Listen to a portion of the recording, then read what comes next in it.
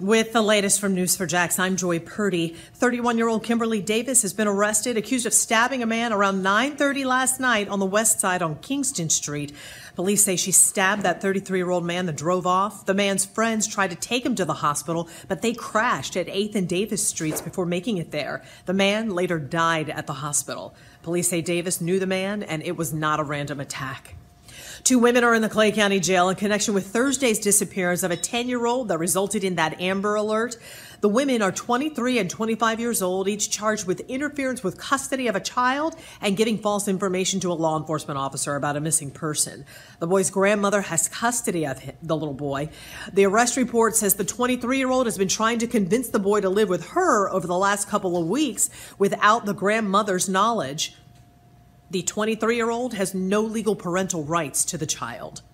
In Duval County, the trial of the man accused of killing his on-again, off-again girlfriend has been placed on hold. Lee Rodarte is charged with second-degree murder and tampering with evidence in the death of Savannah Gold. The two worked together at the Bonefish Grill in Mandarin. Rodarte says Gold attacked him, and he was claiming self-defense, but the stand your ground motion was denied in court earlier this week.